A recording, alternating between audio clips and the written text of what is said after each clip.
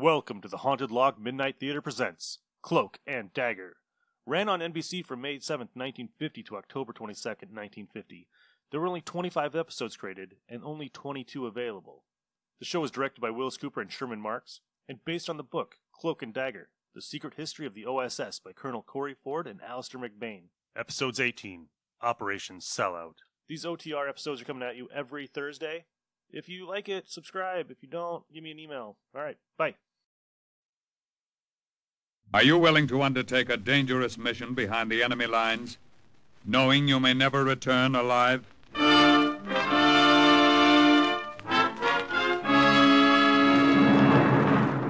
What you have just heard is the question asked during the war to agents of the OSS. Ordinary citizens who to this question answered, yes. This is Cloak and Dagger.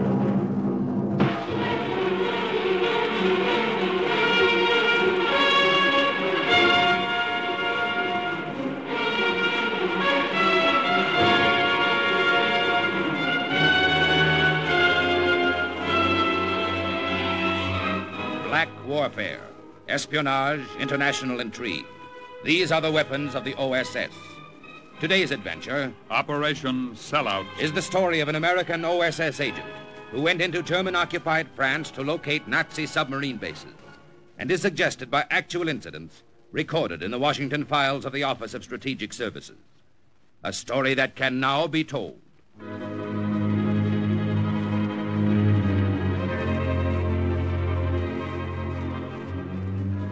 I knew something was up when Colonel Palmer met Tom Barnes and me at the dock that night. He hadn't come down from London just to wish us bon voyage. There wasn't time for such formalities in the OSS, even when a couple of its agents were embarking for the coast of Nazi-occupied France. The minute the Jeep pulled to a stop, the Colonel stepped into the faint glow of the blackout light. Captain Dagger? Yes, sir. This is the radio operator, Captain. That's right, sir. I'm Barnes, sir. Lance Corporal Barnes, Sussex Guards. You men are all set? Yes, sir. We shove off in 20 minutes. That'll put you ashore below Saint-Nazaire just before dawn. After you've been landed, you'll move inland exactly 6 kilometers. You'll be met there by an agent of the Marquis. You understand? Yes, sir. Yes, sir. Now, men. We got a lecture then, Tom You and I. understand? We didn't need it. Understand how vital it is. We knew our mission was important. This mission is terribly important. German submarines had been hitting our convoys in the Atlantic, hitting them hard. At 0100, Shipping losses had to be cut, timings of the and the best way to cut them was to blast the Nazi sub-pens along the French coast. You understand? It was my job to locate the biggest pens. Moving in. It was Tom's job to radio the information back to England, so the Allied air forces would know where to lay their eggs. Now then, No, we didn't need any lecture on how important it was. Daggett. Huh? You're not listening. Oh, I'm sorry, Colonel. I heard it all in London 2 days ago, sir. I was wondering why you came down here to say it again. I may have had another reason for coming down. That's what we figure, sir. There's been a change in plans? Slight one, yes. Originally, you two were to want to take this mission alone. I've decided now to send a third man with you. Oh? Who is he, sir? I'd rather say nothing about it till you see him. He'll be something of a surprise to you, perhaps. A surprise, sir. Yes, though not too unpleasant a one, I hope. Your reaction to him may well determine the success of your mission. I'm afraid I don't understand, Colonel. You will in a minute. He's already on the boat. Come along. Tom and I followed the Colonel out on the dock. A British Navy torpedo boat that was going to take us across the channel lay in the water. A black shadow in the black night. We climbed aboard, stowed our gear on deck, and moved toward the forward cabin. Tom and I exchanged looks. Neither of us liked this slight change in plans. Your new man is in here, Captain. Well, let's have a look at him, Colonel. For a moment, the bright lights of the cabin spilling out on the deck blinded me. Then I saw him. First, I thought it was a gag, until the guy turned. Until he made a stiff bow from the waist. Until he said... Good evening, gentlemen. I'm Lieutenant Karl Müller of the German Reichswehr. Then I knew it wasn't a gag. He He belonged in that uniform he was wearing. It was all his, every Nazi stitch of it, right up to the death's head insignia on his left shoulder. Herr Miller, this is Captain Link Daggett, and this is Corporal Barnes of the British Army on detached service with the OSS. It is a pleasure to meet you, gentlemen. Is it? Colonel Palmer, may Barnes and I speak to you alone? All right, Daggett. I will go out on deck. Well, Daggett? Well, do we have to say it, sir? You must know how we feel about this. I'll say it, Link. Sir, I don't like the idea of taking a Jerry with us into Nazi territory. Well, do we have to do it, Colonel? You volunteered for this mission, Barnes. You don't have to do anything. Yes, but Daggett and I can do the job, sir, without a Jerry. You can do it faster with him, Corporal. And we've got to start hitting those sub-vents as quickly as possible. Miller will be valuable to you in obtaining information from his former fellow officers. Must have a lot of faith in this Nazi, sir. He's not a Nazi. He's a German. Is there a difference, sir? Yes. Even when he was an officer in one of Hitler's pet divisions, Colonel? Through no choice of his own, Daggett. Miller was captured by the British in North Africa 2 years ago. He's been working as an interpreter for the OSS for 18 months. He's been thoroughly screened. We have faith in his story that he's always been opposed to Hitler. Well, he could have been lying to you, sir, just waiting for a chance like this, a chance to get back to German territory. He could have been, but we don't think he was. Yeah, but if he were, Sir, Barnes and I are a couple of dead ducks. He'll sell us out the minute we get across the channel. That's quite true, Daggett. And that's the chance you'll both have to take.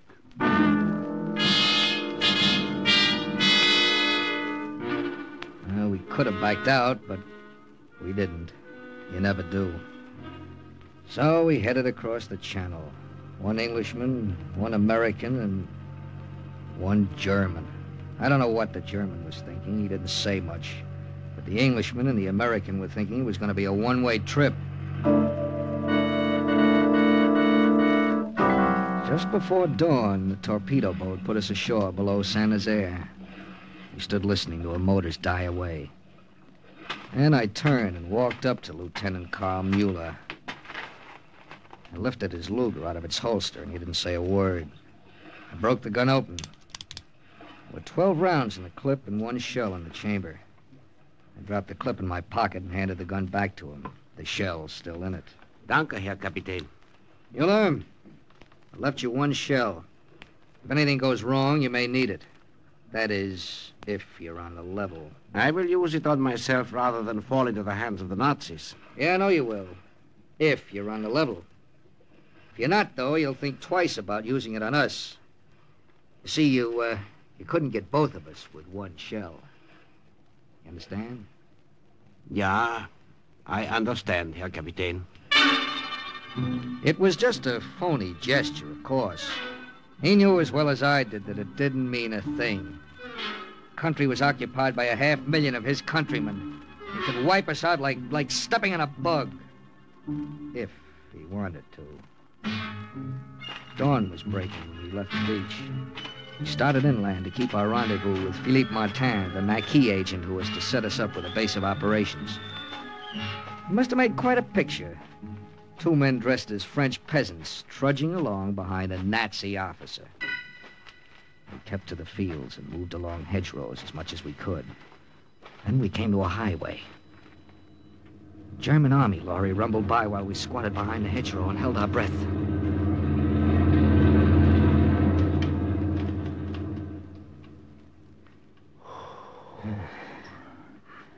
Looks all clear now, Link. Yeah, we'll cross one at a time. You first, Mueller. Ja, Herr Kapitän.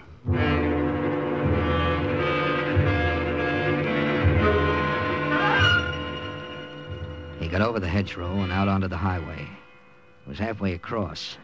Tom and I straightened up to follow him, and we saw it. We dropped down again. A German reconnaissance car swinging around the bend in the road. It stopped a few feet from Mueller. He looked at the Nazis. They looked at him. We looked at both of them through the hedgerow and waited. Heil Hitler! Heil Hitler! It was in the lift of his voice. It was in the smile on his face. There was no mistaking it. Carl Mueller was back with his buddies. Carl Mueller was home.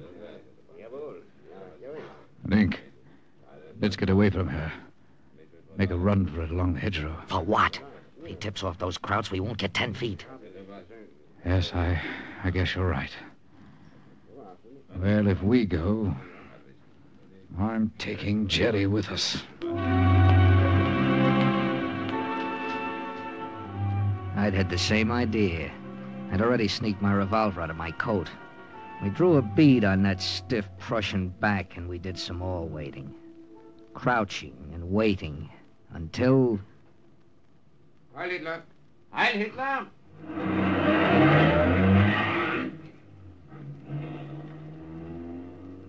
All right, Herr Kapitän. It is safe for you to come out now. We went out, but not before we'd exchanged another whisper. Not before Barnes said what we were both thinking. Maybe the colonel was right, Link. Maybe the Jerry is on the square. Or maybe he's just smarter than we thought. What do you mean? Smart enough to use us for bait. That was it, bait. Why get rid of us so fast? We weren't that important. He could get rid of us whenever he wanted to. And he'd only want to after we'd served his purpose. After we'd jeopardized the French Marquis by exposing them to him. Yes. And after we'd sent a lot of Yankee and British flyers to their death. We joined Mueller and continued on to our rendezvous point. There was nothing I could do about it. Mueller had been assigned as a member of the mission. So far, I'd acted like one. Don't knock off a fellow agent unless you're sure. All right, Link. We're just 6 kilometers east of the beach now. Yeah. Yeah, this patch of woods must be the place. What do we do now, Herr Kapitän? Nothing. Just wait. Wait for what, monsieur? He'd stepped out from behind a bush as silently as a shadow. But shadows don't carry Tommy guns. You were expecting someone, monsieur? Yeah. A man named Philippe Martin. I am Philippe Martin. Well, then you know who we are. No, I'm afraid not, monsieur. If there were 2 of you, I would know. But not 3. There was a last-minute change of plans. A very great change, since it made room for a Nazi officer. Look, not all men who wear Nazi uniforms are Nazi officers. True, monsieur. But all Frenchmen know a Nazi when they see one in or out of uniform. Why is this man here? That Tommy gun was shoving into Mueller's chest. I had to talk fast. I explained who the German was. I said the OSS trusted him. The OSS may trust him, monsieur, but I trust no German. Well, that makes no difference. My orders are that Mueller's a member of this mission. Now, let's get going. You hear me, Martin? Very well, monsieur. Follow me. Where are you taking us? To my farm. You will set up your radio in my barn. Is it safe? Safe? Why don't you ask your friend, Herr Müller?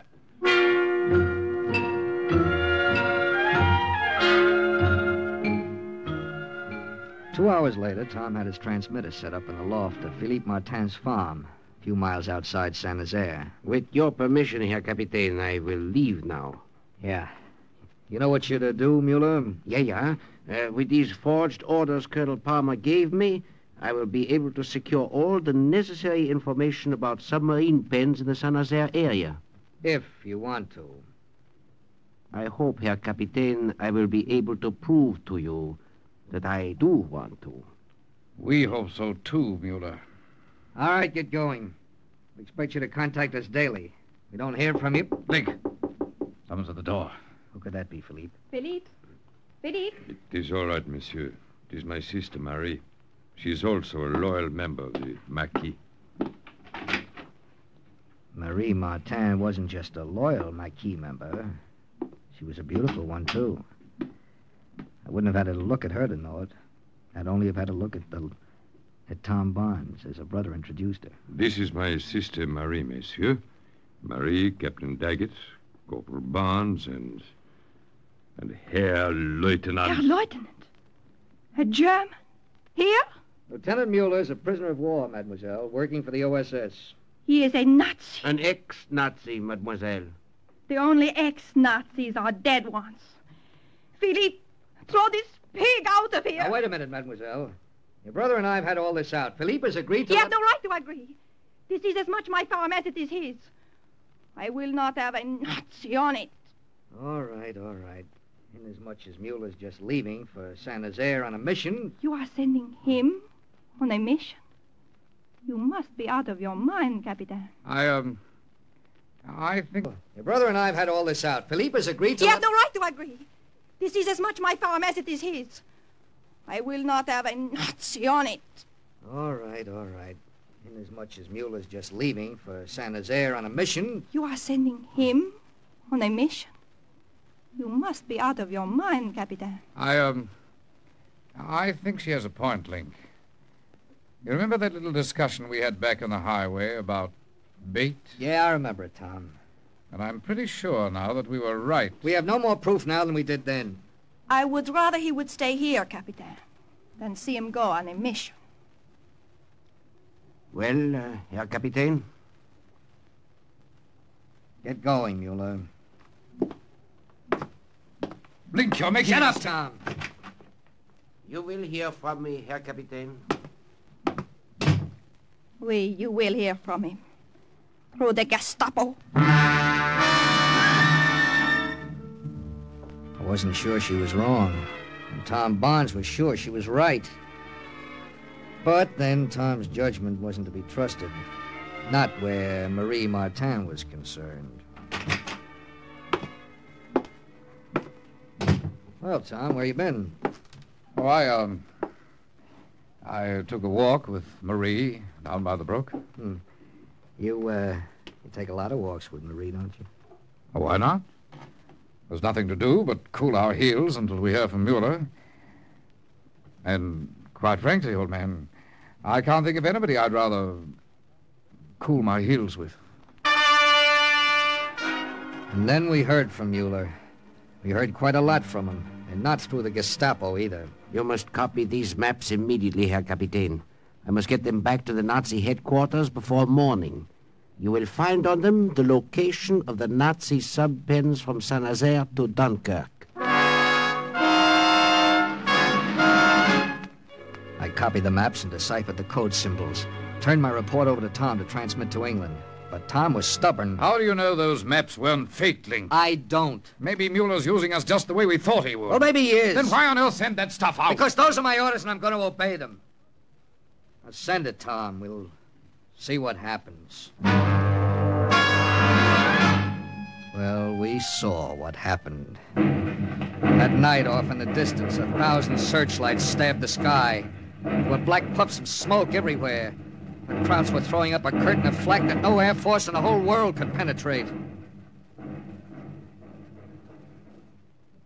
Next day, Mueller came back to the barn.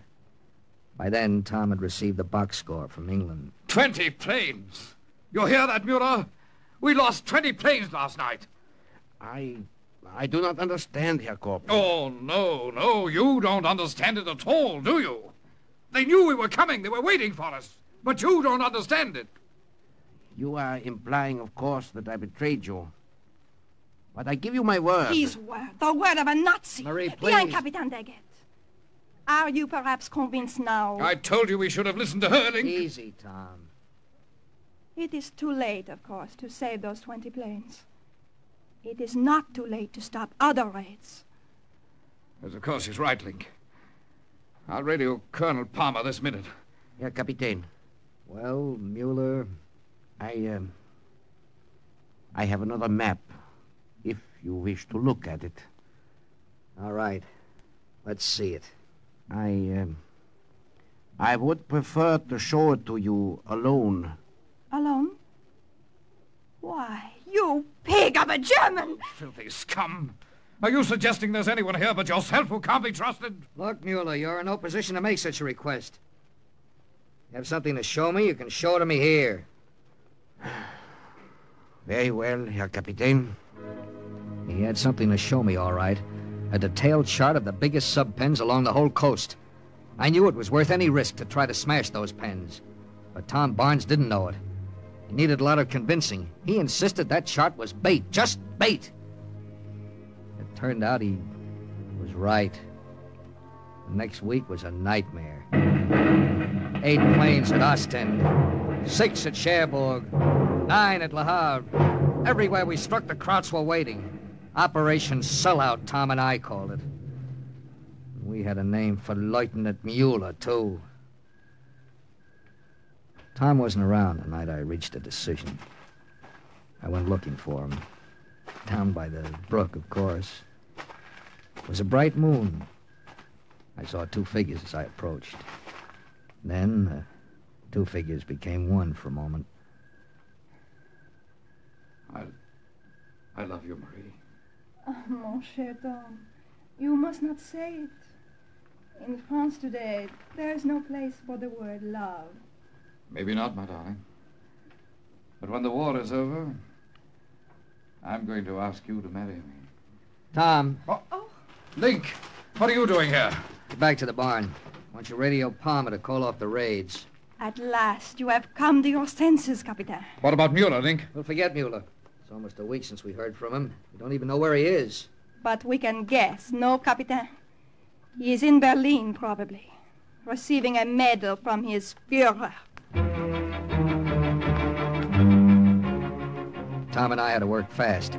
Once it dawned on the Germans that there'd be no more raids, they'd be after us.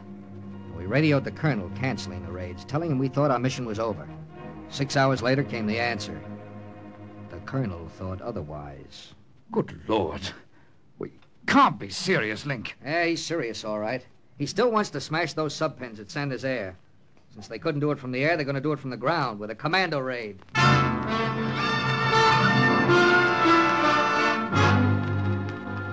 Yeah, commando raid. A hit-and-run attack where coordination and split-second timing were everything. Tom and I were to be the inside men. A big job, yeah. But this time we didn't have 2 strikes against us. No, because this was one clambake that Carl Mueller wouldn't know anything about. What do we do first, Link? Contact the local leader of the Maquis. We'll let him know what's happening, and he'll give us a safer place to roost. But how do we contact him? Well, Philippe will know him. Oh, Philippe's in Rouen. Wait a minute. How about Marie? She might know, too. Right. Go get her.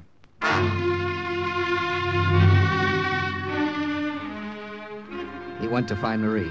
I packed up the radio and the other equipment. I heard the door open. I thought he brought her back. I was wrong. Good evening, Herr Captain.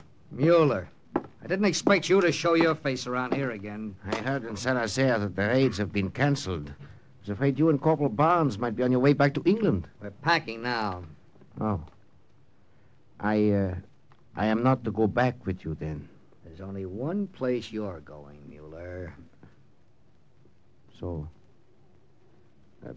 put your gun away, Herr Captain. You do not need to kill me. Since you are leaving me here, I shall make use of the one shell you so kindly left in my revolver. Yeah. Yeah, I'm sure you will. You couldn't bear to be left behind with your Nazi pals, could you? Weren't from my gun, those shots. I didn't know where they were from. I didn't wait to find out. I hit the floor, dragging the candle off the table with me. The barn went black. I lay there for a second. And then from outside, I heard... Let's have some light, Link. I think I got him. Tom had fired the shots. When I'd lit the candle again, I saw he was wrong. The doorway where Mueller had been standing was empty. Mueller was gone. I was sure I hit him, Link. All right, never mind. We got something more important to think about than Mueller. You told Marie? Oui, Capitan, he told me. You wish to see the local Maquis leader? That's right. Can you take us to him? Mais oui, Capitan. I will arrange for you to meet Monsieur Etienne. She said it would take until the next evening to arrange it. Tom and I cleared out of the farm and holed up in the patch of woods where we'd first met Philippe. Of course, it had to start raining. Just before dark, Marie showed up in the woods. It is done, Capitan. Monsieur Etienne will be waiting for you at 8 o'clock. The room behind the village cafe. Good work, Marie. You're going there with us, aren't you, darling? No, mon cher. I must return to Monsieur Etienne. But I will be waiting for you at the cafe. She was standing in the doorway when we got there at 8. She led us around the back into a small, dirty, dimly lit room. Bonsoir, messieurs. He rose from his chair and stood behind the table. Monsieur Etienne was a small, dark man. His eyes were shifty and calculating. Kind of eyes you often find in a head that has a price on it. My apologies, monsieur, for not seeing you sooner.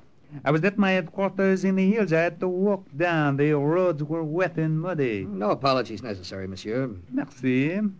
Mademoiselle Martin informs me you wish the assistance of the Marquis. We need plenty of assistance. British commandos are planning a raid on the port of Saint-Nazaire. A commando raid on Saint-Nazaire. Those eyes of his grew wider. They grew bright. He stepped from behind the table. But he shouldn't have, because that was when I saw his boots. They were clean and polished. There wasn't a speck of mud on them. And yet he'd walk through the mud from his headquarters in the hills. He said. Is something the matter, Captain? He knew something was the matter, all right. He knew what it was, too. He saw my eyes on his boots, and he understood. His hand went under his coat, but it never came out, because that was all I needed. Link, for the love of heaven. One shot did it. He grabbed at his stomach, and he slumped to the floor. Good Lord, Link, what's the idea? He's dead! Yeah, that's one collaborator less. Collaborator? Sure, that's all he was, Tom. Nazis planted him here to find out about our new mission. Yes, but they didn't know we had a new mission. You said Mueller thought we were packing up to go back to England. That's right, he did. Well, then who could have... I started to tell him, but I didn't have to. He saw it for himself. Marie... The look on her face confirmed it. The look on his face is the kind of thing you don't like to remember. That was all she needed. She bolted for the door and threw it open. I took one wild shot at her. I missed. Before I could fire again, she was gone. She knows about the raid, Link. We've got to stop her before she gets to the Germans. There's no telling which way she went, Tom. We'll split up. You go that way and I'll... Good Lord. It was she, Link. It was Marie. Come on. We ran down the dark alley behind the cafe. At the end of it, we found her, lying face down in the mud. She's dead, Link. Yeah. But who shot her? I did, Herr Corporal. Mueller. I'm so sorry, Herr Barnes. I know how you felt about her. But she was our enemy. She had to die. Yeah, but how did you know Mueller? I finally found a Frenchman who trusted me, Herr Capitaine. His name is Monsieur Etienne. You mean that was his name? You see, he thought that I was a Nazi, too. He confided in me. I say, Mueller. Yeah, Herr Corporal? Look here, I ought to tell you. What I mean is, I don't know how to say it. I'm sorry I didn't trust... Do not say it, please. I understand. Herr Captain. Yes, Mueller? I have used that one shell you left in my revolver. Well, I wonder if you would permit me to have one more. No, I won't. No? Not one more, Carl. I'm giving you back the whole clip.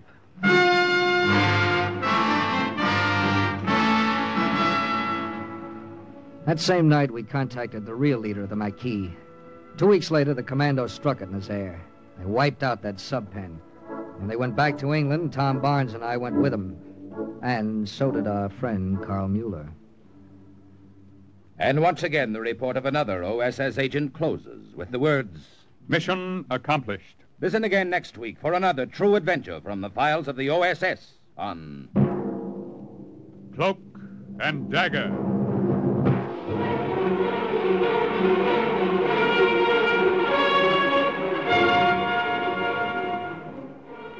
Paired in today's Cloak and Dagger adventure as Captain Daggett was Carl Eastman, Tom Barnes, Ian Martin, Carl Mueller, Louis Van Ruten, Marie, Louise Erickson, Etienne, Raymond Edward Johnson, Martin, Arnold Moss, and the Nazi Carl Weber. The script was written by Ken Field and music was under the direction of John Garth. Sound effects by Manny Siegel and John Powers. Engineering, Don Abbott. Today's OSS adventure was based on the book Cloak and Dagger by Corey Ford and Alistair McBain. This program is produced by Louis G. Cowan and Alfred Hollander under the direction and supervision of Sherman Marks. 3 chimes mean good times on NBC.